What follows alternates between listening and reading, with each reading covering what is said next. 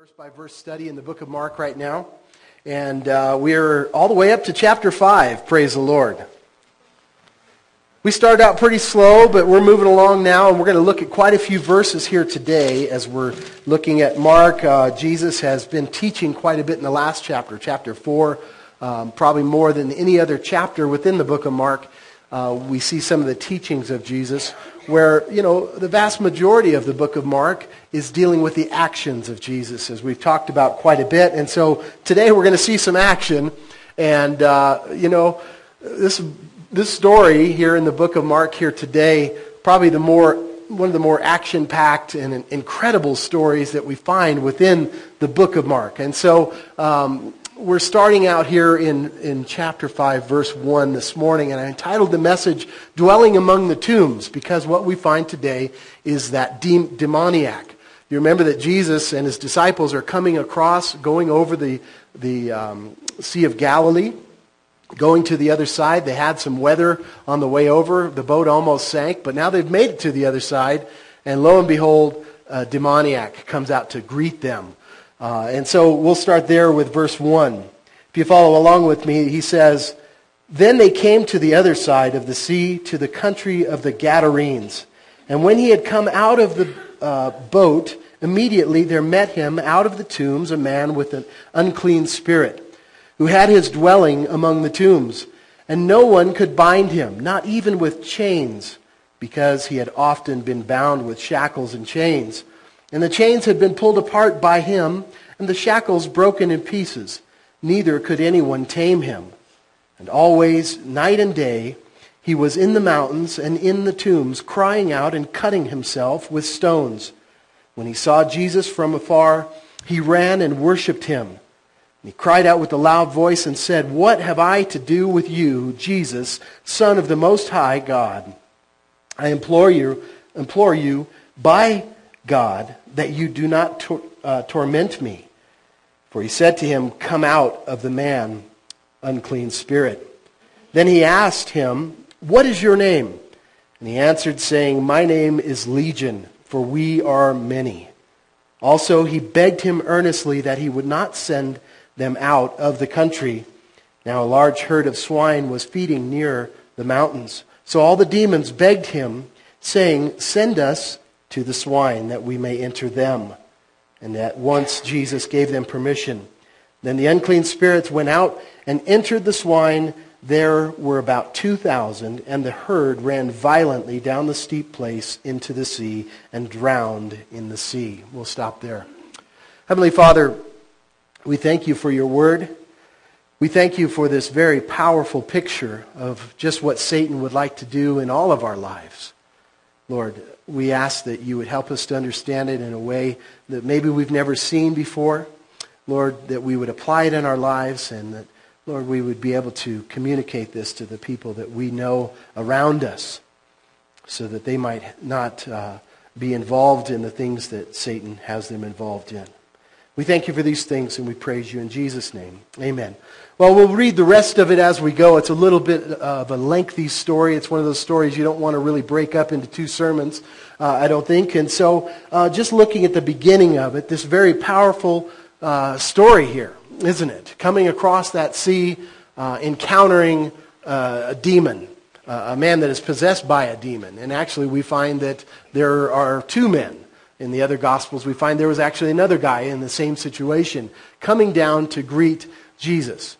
Now, in the book of Mark, we have found already there have been several occasions where Jesus has cast out demons out of people. And, in today's society, this is one of those things where, people will point and say, look, the Bible is full of mythology. It's, there are no demons. People don't get possessed by demons anymore. And this is just an example of that. Well, what I would encourage you to think about as we talk about demons here this morning is to not think of them in the light of what you've seen on movies and what you've seen on television, what you've read in books, and all those kind of things, heads spinning around and vomiting green stuff out and all that kind of stuff. We often kind of think about demon possession in those terms. And if somebody's not doing that kind of stuff, then, it's not happening. What I would encourage you to think about is is what we see today and the parallels that we see within the life of this man. The self-destructive nature of what's going on in this man's life. The uncleanness. And understand that, if you're not a child of God, if you don't have the Holy Spirit of God possessing your life, really all people out there have, to some degree, some kind of control of Satan over their life. Some more than others. Some are completely given over to the power of Satan, and their lives are being destroyed as an example of that. But often there's just a lot of parallels that we see in the lives of people today. And I really debated whether I was going to show these pictures or not, but I decided to show them because when I was out in Eureka, California, we were very involved in outreach to the homeless. We were very involved in outreach to men that were on the street and men that were really on Skid Row and then some. We were involved because my assistant pastor was the director of the rescue mission down on Skid Row. And so I would go down there from time to time every week and teach the men that were in the program down there. And I would also go down at night and preach to the guys that were coming in for the free meal at night and doing those kind of things. And so I ran into a lot of these guys. And I saw within their lives a lot of parallels of what we see right here. Men whose lives are so destroyed by Satan, men whose lives have been so given over to the works of the flesh that they have no control whatsoever of their lives anymore. And, in just watching what was going on in their lives, their inability to cope with society, inability to hold a job, inability to, cope with society in any way. And they were driven out into the streets. They were driven out into the tombs. They were driven out into a world of just not being able to cope with society at all because of the stronghold that Satan had in their lives. Now, the pictures of the men that I've shown you here this morning are men in that place. And you talk about unclean spirits. All the pictures that I've shown you are men that have molested children repeatedly. Men that have raped women with force and violence. And, their lives are so filled with evil that they can't be around other people. They cannot be around society because Satan has that kind of stronghold in their life. Now, I'm not saying that these men are possessed by Satan in the way that this man was. But certainly you can see within their lives that Satan has a stronghold on their lives. And there is aspects of their lives that certainly Satan's evil power is controlling them and making them do things that they wouldn't normally do. But because their lives are so given over, they really don't have the ability to stay away from that. Now, if you look in the book of Romans, here in Romans chapter 1, we find that there's a progression in the life of every person on this planet. As you begin to say there is no God, or you begin to say, well, maybe there is a God, but I'm not going to worship him, I'm not going to give him glory. Within this passage we see a progression until God gives that person over to a debased mind and allows that person to go after those passions, and it completely destroys them. Here you see, since they did not see fit to acknowledge God, God gave them up to a debased mind to do what ought not to be done. They were filled with all manner of unrighteousness, evil, covetousness, malice. They are full of envy, murder, strife, deceit,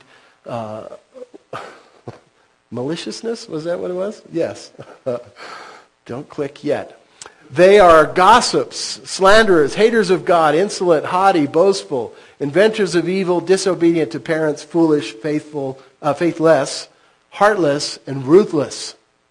Now, that fits the description of many people that are able to cope with society, right? They've come to a place where I don't believe in God, I'm not going to glorify God, and, their lives have become, you see those kind of works of the flesh within their lives. That doesn't mean they're demon-possessed, though. It seems that there's another whole other level to where someone is so given over to those things that Satan is allowed to just control their entire lives. And their head is not spinning around, and they're not puking up green stuff, and their eyes aren't, flying out of their heads and all that kind of weird stuff that you see in movies. But you can see the evil that is just coming forth from their lives. And no one is able to tame them. People try. They put them into institutions, and they zap their brain with electricity, and they fill them full of drugs, and they put them into a stupor. But once those drugs wear off, once those other things wear off, they're untamable.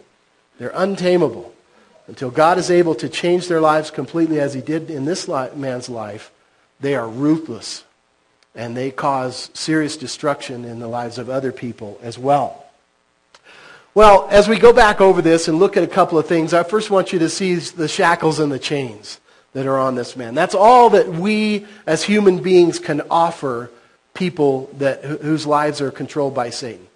People that are in bondage to their own flesh, people that are in bondage to their own sinful nature and allowing Satan to control them. All we can offer is shackles and chains and drugs now, today. But Jesus is the one that can clothe them and set them in their right mind and deliver them from the power of Satan. And that's exactly what we see happening in the life of this man at the end of the story. Now again, we want to look at these demons, these demon-possessed men. Matthew tells us again that there are 2 demon-possessed men coming down. And often, the Gospels are telling different aspects of the story. You wouldn't expect 2 guys, unless they were really trying to make up a story, to have the exact same story.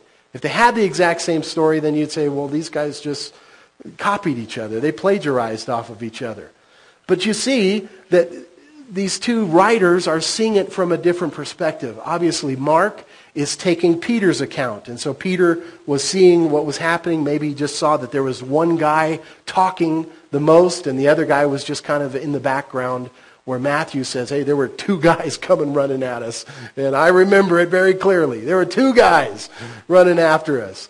But it doesn't matter. It's not a contradiction. It's just another way of seeing the story from the perspective of the disciples.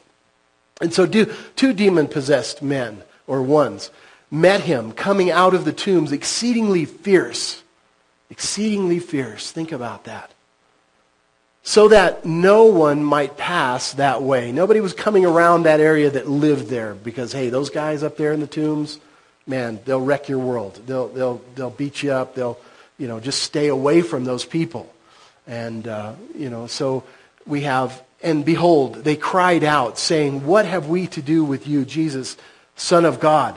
Have you come here to torment us before the time? Very interesting what we see spoken by demons. As Jesus comes into their area, they say some very interesting things, don't they?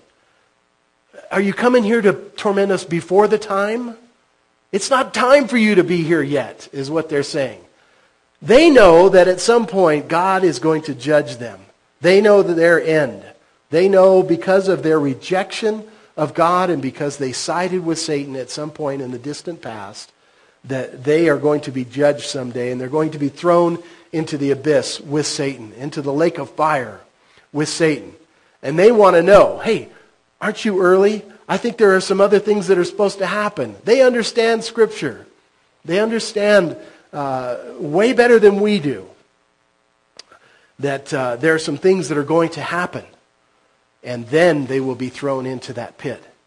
Within the Old Testament, the Jews, the rabbis, because of the way the Old Testament is written, it seems like there's going to be a Messiah coming, and he's going to be this meek and mild servant. But then it seems like there's another Messiah coming that's going to be a reigning king, and he's going to come in power. And they believed at some point, some of them, that there's actually 2 Messiahs that were going to come, because they couldn't put together the 2. Why is there a picture of a Messiah as a servant, and why is there one as a reigning king? The demons understood that. They understood these things. And so they want to know, aren't you early? Are you going to torment us before the time that you're supposed to torment us and throw us into that pit? And a little bit later on, we'll see in Luke that they actually say, don't throw us into the abyss. Don't throw us into that abyss yet. We don't want to go yet. That's amazing. Well, again, shackles and chains. A legion of demons. Quite a day for these disciples, don't you think? I mean, here Jesus says, hey, let's take a boat ride across the lake over there. Go to the other side. All right, let's go. Sounds like fun. Halfway across, Jesus is in the back sleeping on a pillow, and a storm comes along and almost sinks him. And they wake him up saying, hey, we're going to perish. Don't you even care? We're going to die here. And they wake Jesus up.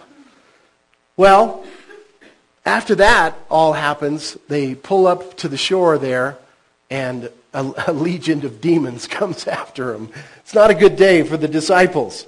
But what I want you to see here is they made it to the other side. And you recall, as we looked at that story last week, Jesus told them, hey, we're going to the other side.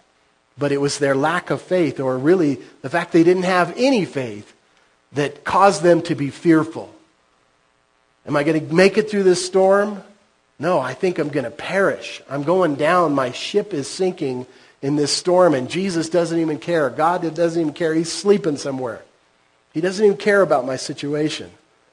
But it's worthy of noting here in the very first of this chapter, they made it. They made it to the other side.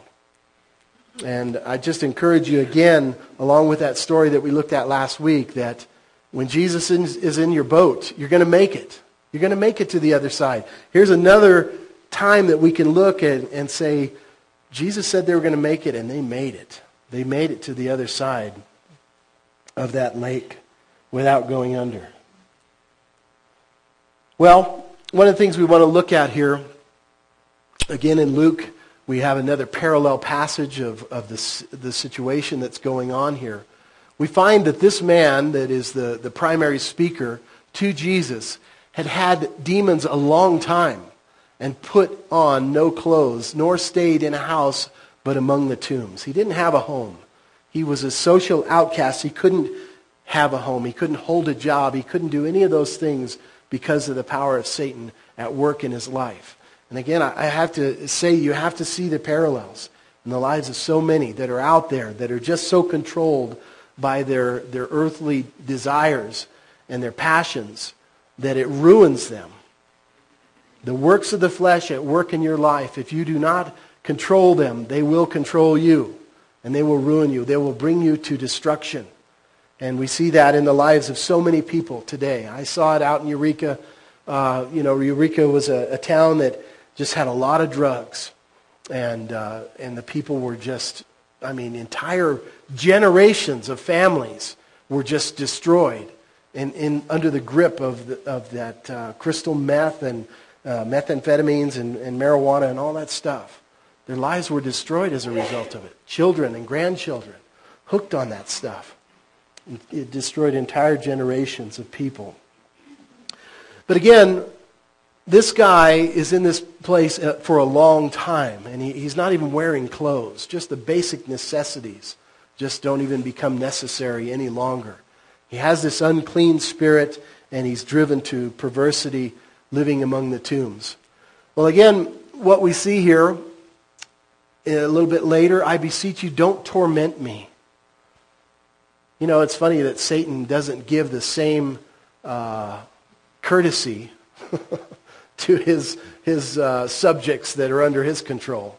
Here he is tormenting this poor man for a long time with legions, a legion of demons tormenting this poor man.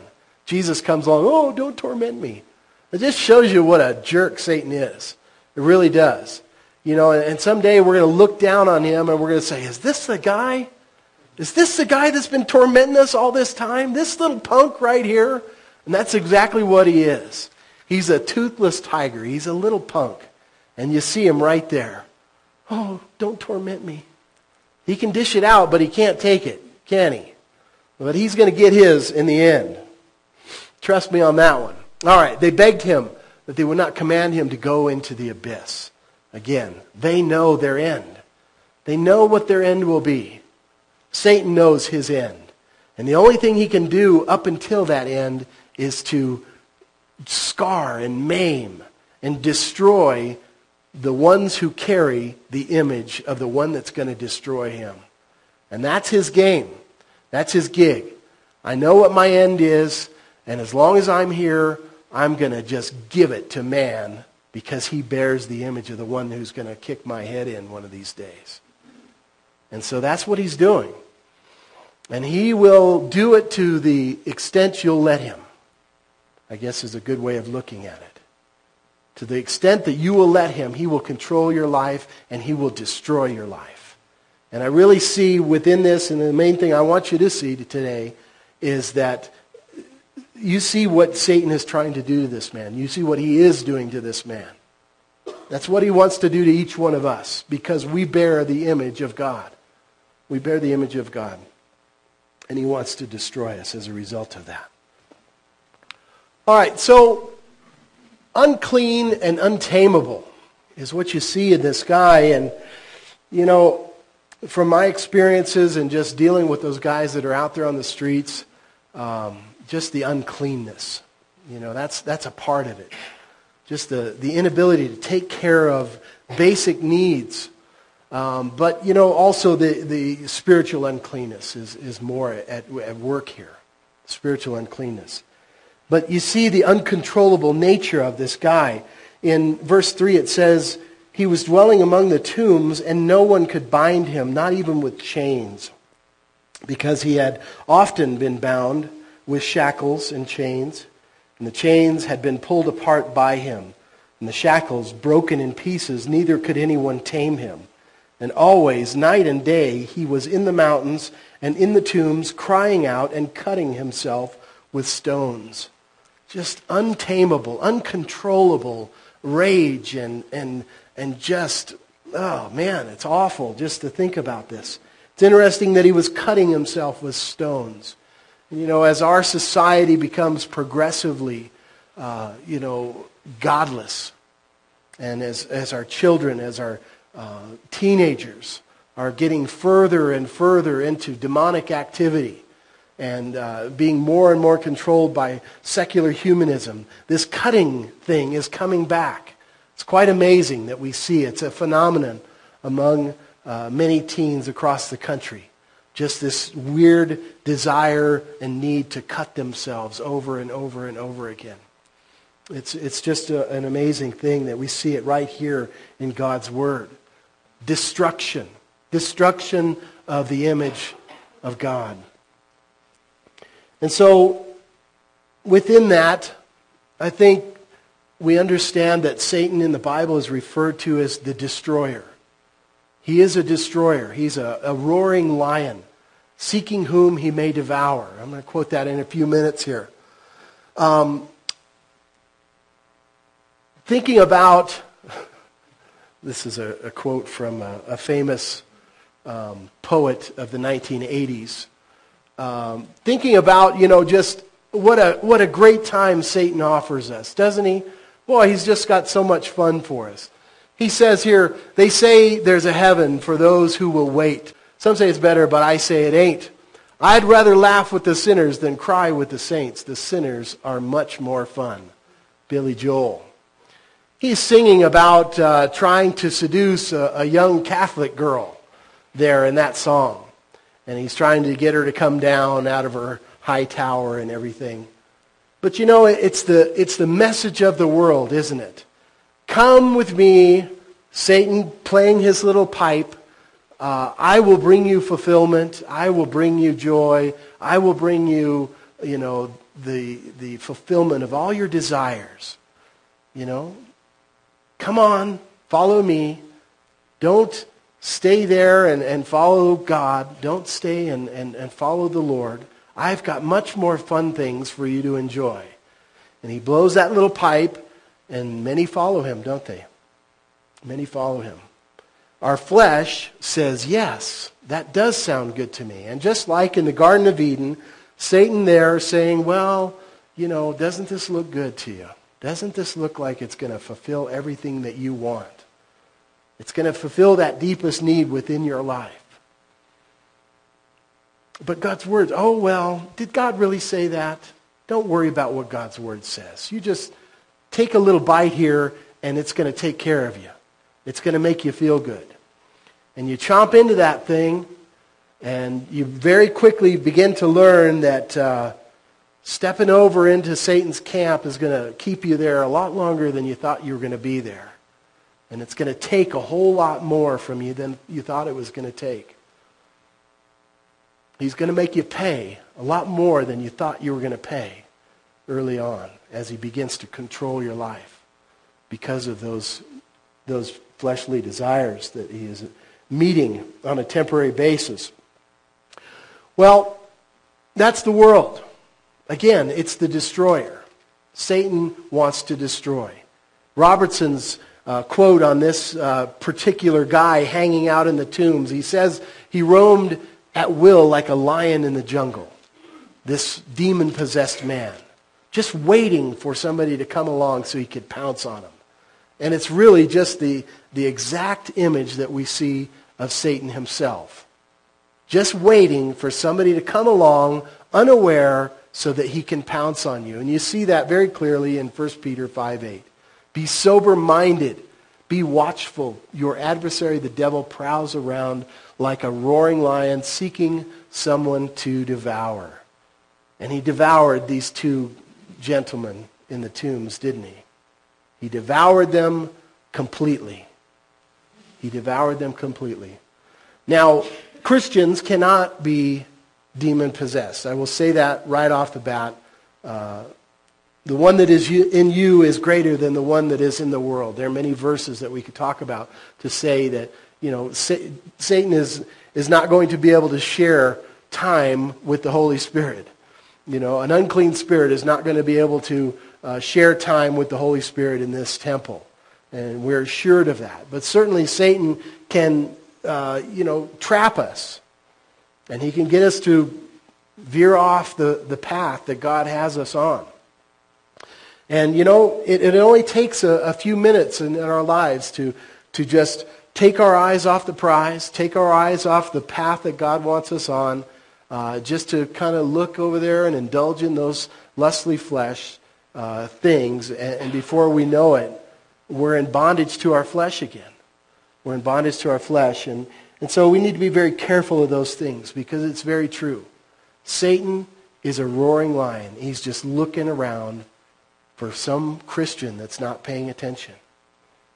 Most of the world is not paying attention in the first place because they don't really believe that there's a Satan out there. They don't believe that there's a demon out there. They don't believe there's a destroyer out there until it's too late, until they come to the place of destruction in their own life and then allow the Holy Spirit to point that out to them. But for Christians, we need to be very wary of these things. There's a spiritual realm out there. It's very real. It's just as real as the stage I'm standing upon today. And we need to be very, very sober-minded, as it says here. Watchful of that adversary. Now, does that mean that we should be looking for demons on every doorknob?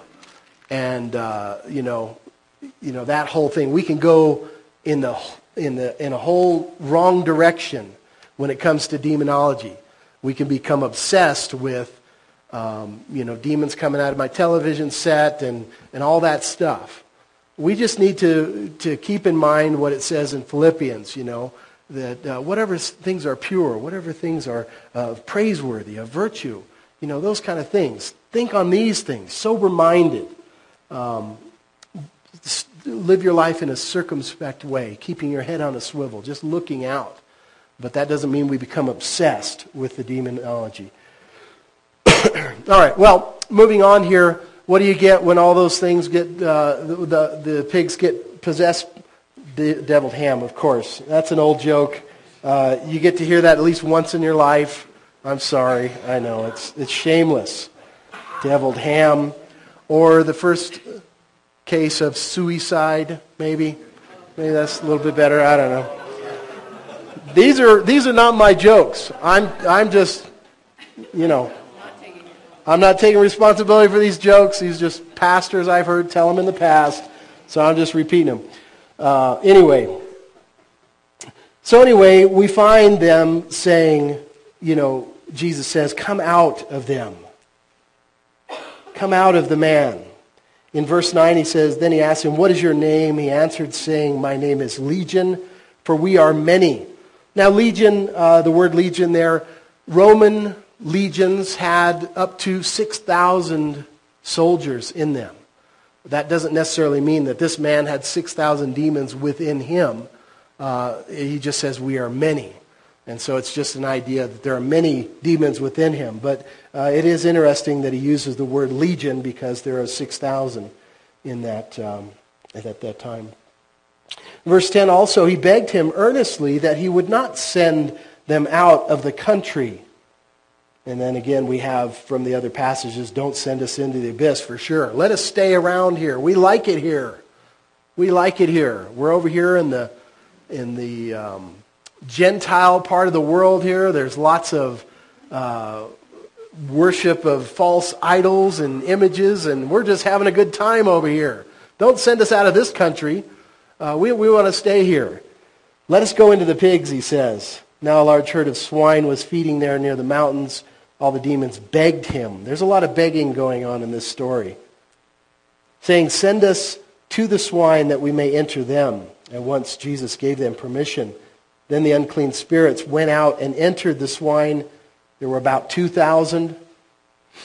And the herd ran violently down the steep place into the sea and drowned in the sea. Now, you ask the question, why would Jesus allow the demons to go into them? I have no idea. I have no idea. I don't think that we're meant to know exactly why the herd of swine was chosen by Jesus. Why didn't Jesus just cast the demons out, into space somewhere? I don't know. Why did he destroy them? I don't know. Why did he cast them? I don't know. But the one thing I want you to see here is the power that is being displayed.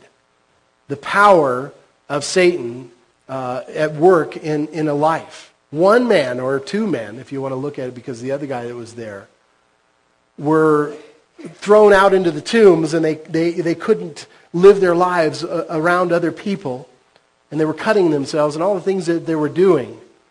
But when that demonic force was manifested in 2,000 pigs, it made those pigs run down a hill violently and drown themselves into the sea.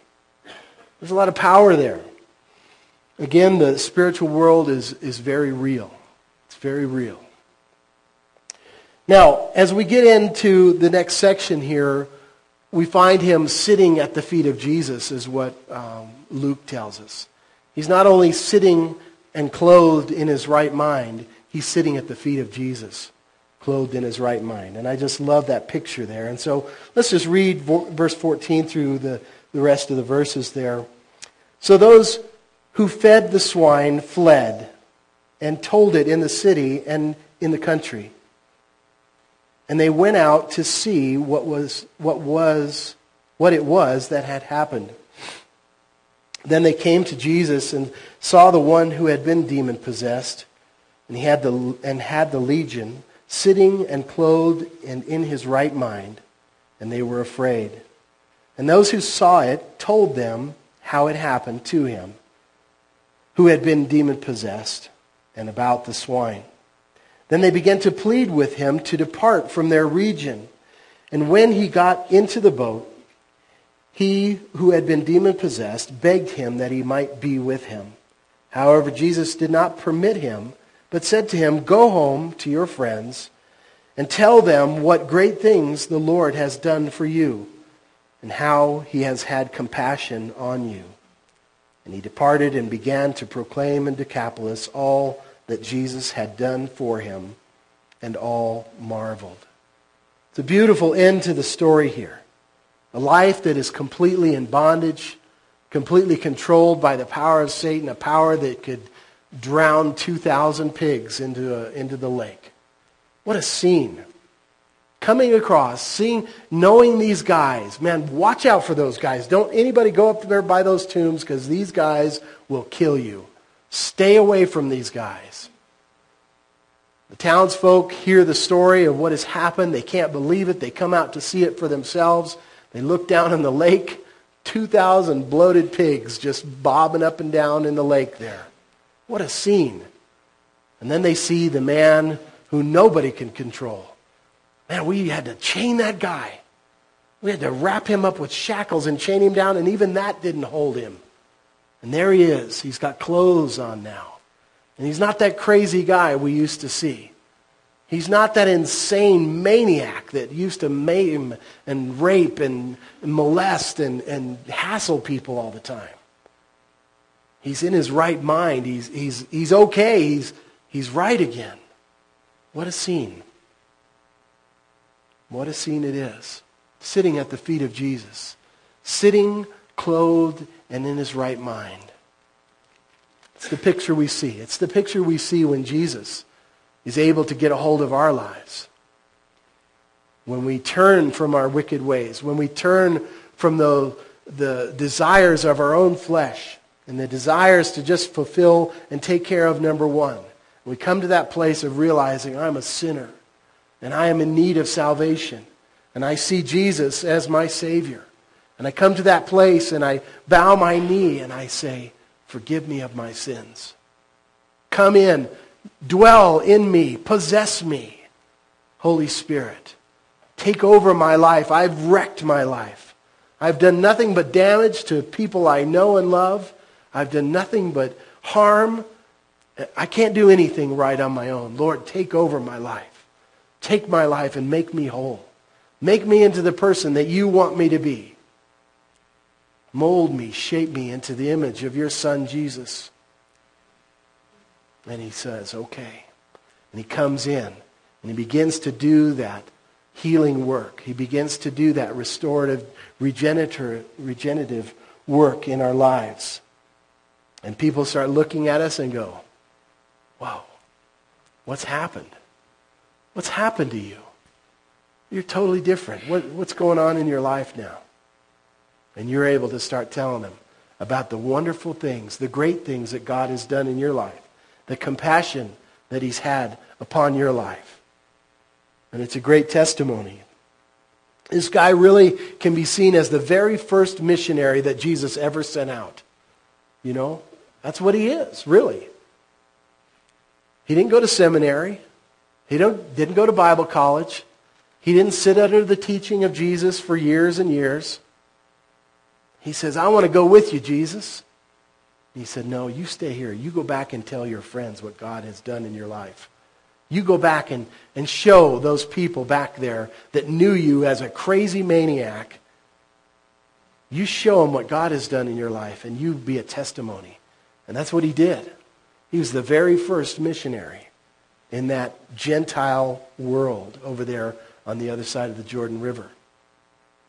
And there is evidence that many people heard about Jesus from his ministry over there. We don't know that for sure, but there is a little bit of evidence. We won't go into that today. But he's clothed in his right mind, and I just love that. I've seen that. There was a guy out in California that was coming to our church for the last year I was there. And the very first time I saw him, he had basically died. He was out shooting up drugs, drinking, and he overdosed.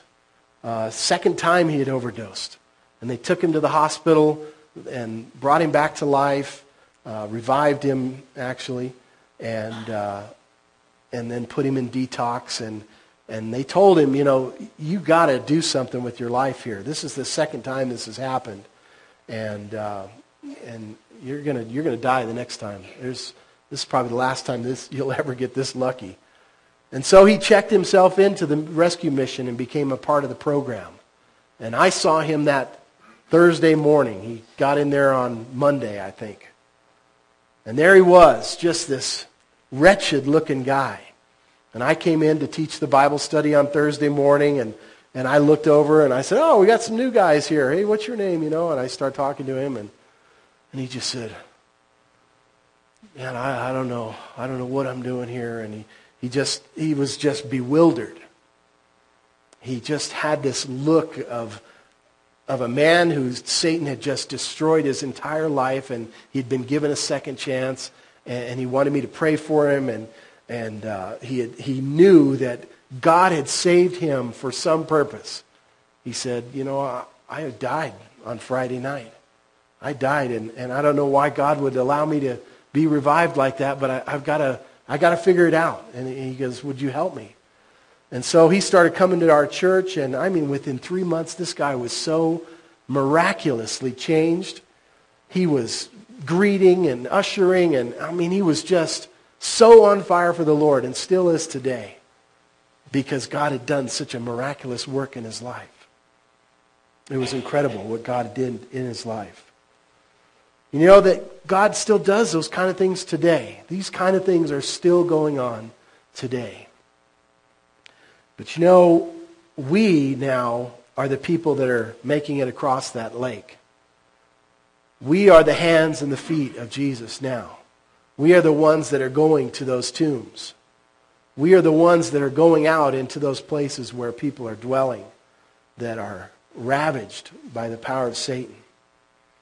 And we need to bring that message so that they too can come to a place of repentance, come to a place of being restored. Well, wrapping it up here, there are people here that are begging Jesus to leave. Get out of here. We don't want you here. The cares of this world, the desires for other things, and the deceitfulness of riches are far more important than what just happened here with this poor man. You killed our pigs. You killed our pigs. We don't want you here. Get out of here. They couldn't see the incredible salvation that has been brought to their shores because of the material things that were going on. Hey, we don't want you here. Get out of here. They were begging him, pleading with him. Go away. We don't want you here. And Jesus won't stay where he's not welcome. If we push him away, if we say, I don't want you here, get away from me. I don't care what you have to offer. Yeah, you say you bring salvation. I know all that. I don't care. I want to be on my own. I don't need you. The Holy Spirit will not force himself upon you. He will go away. Well, here in the life of this man, he begs him to go with him. Please let me go with you. I want to be with you. And we don't have the time to go through the story today. I was going to turn you back to Luke chapter 7 that deals with that woman who was anointing Jesus' feet with the oil. And, she was a woman that had been forgiven much. And it was shown in her life that she was forgiven much because of how much she loved Jesus, as she brings this very expensive oil and anoints him with that oil. And she was there just at his feet, crying and weeping at his feet. And the Pharisees looked on and said, he has no idea what kind of woman this is. We know what kind of woman this is, but she had been delivered. She had been delivered of her sinful life. It could have been one of the women that Jesus had delivered from many demons. Some think it might have been Mary Magdalene, but probably not. But there were many that Jesus had delivered from the power of Satan and brought them to a place of sitting at his feet, weeping because of the joy and because of the sense of forgiveness, because of the sense of how much they had been given, how much they had been forgiven. And as a result, their heart was full of love for Jesus. I think it's very telling how much someone loves Jesus, or how much someone has a sense of what they've been forgiven of, because it's worked out in how they live their lives to serve the Lord. How much their lives are now devoted to sitting at his feet and serving him and taking care of whatever need. They're looking for a need. How can I serve Jesus more?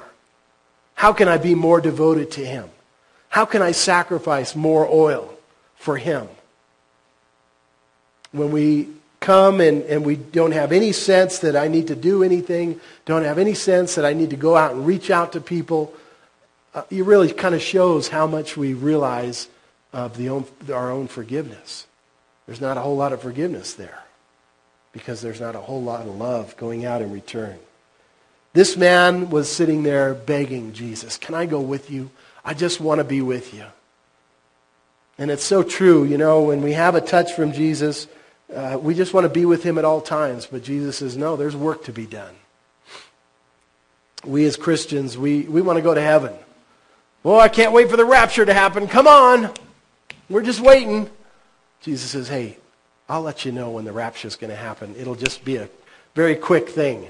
But in the meantime, you got some work to do down there. Occupy till I come.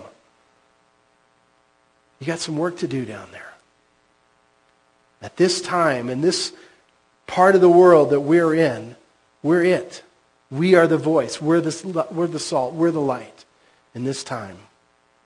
And Jesus says, go back to your friends. Go back to those people that knew you before. Go back and tell them what great things God has done in your life. Go back and tell them about the compassion that Jesus has shown in your life. And really, that's all the training you need. If you have a sense of what he's forgiven you of, if you have a sense of the compassion that he's had upon your life, if you've had a sense of that forgiveness, then you've got all the evangelistic training you need. You can go out there and you run into people, hey, what about this? What about this? What about, all this stuff in the Bible and all these contradictions and all that stuff. Hey, let me just tell you what God has done in my life. I was once blind, but now I see. I was once a sinner, and now, I'm still a sinner. But I'm forgiven. I've been forgiven of those sins. He's had compassion upon me. And really, that's all you need. You can study and you can learn more, but that's it right there. Jesus has saved me, and he can save you as well. Amen? Well, I'm just going to close with this today. Matthew 7 says, enter by the narrow gate, for the gate is wide and the way is easy that leads to destruction. And those who enter by it are many. For the gate is narrow and the way is hard that leads to life, and those who find it are few. These are the words of Jesus. Beware of false prophets, he adds, who come to you in sheep's clothing, but inwardly they are ravenous wolves. Watch out. Be sober. Be vigilant. There are ravenous wolves out there that want to tell you there's a funner way to go. There's a nicer way to go. There's a more fulfilling way to go. This road that you're on is hard, and God doesn't want you to have any fun. But you take this other route, and it's so much more fun. There are Pied Pipers out there playing the flute that Satan has been playing for all of human history and has led many away, has led them into very destructive lifestyles, has led them into places where they're completely consumed by the power of the flesh. And now the only route, the only way that they can make a living or find a living is to dwell in the tombs, to dwell on the streets, to dwell on Skid Row, because that's the only place that society will let them dwell. Well, I think just having compassion on those people is a key. It's very hard to be around those kind of people, but when you do come in contact with them, have compassion on them, understanding that Satan is tormenting them. Satan is destroying their lives. It's very easy to write somebody off like that and to say, ooh, I don't want to have anything to do with that person. I had a man that had come to our church for a little while, sex offender, dwelling in the tombs out there. And this guy, I saw him at Applebee's one day, and it was after church, and I was, dressed in church clothes somewhat, as much as I get dressed up in church clothes. And here we are, we're going in to have a nice meal after church at Applebee's. And this guy had come out of the swamp behind Applebee's where he's living. And he came up and he saw me, and I saw him, and I mean, he was just awful looking. Filthy, dirty, nasty clothes. And he came up and he wanted to give me a hug. And I had the moment of, oh my, I don't want to hug this guy. But I did. I gave him that hug, you know. And sometimes it's very unpleasant because he stunk to high heaven. He reeked. But they need to be shown that compassion. They need that human touch. They need to know that people still love them and that there's still a forgiveness out there for them. Amen? Heavenly Father, we do thank you for your word, Lord. We thank you for your truth. Lord, we ask that you would place a compassion in our hearts, Lord, for people that we know that are under the control of Satan like this. Lord, that you would help us to not be so hard-hearted and unloving as to turn away from those who are so tormented and so in the grip of Satan. Lord, give us a heart for the people in this community that are dwelling in the tombs, that are dwelling in the swamps and dwelling on the streets, that are in bondage. Lord, give us the boldness to go to them and speak to them the words of truth as Jesus spoke to this man. Lord, we thank you for these things. Lord, we praise you in Jesus' name. Amen.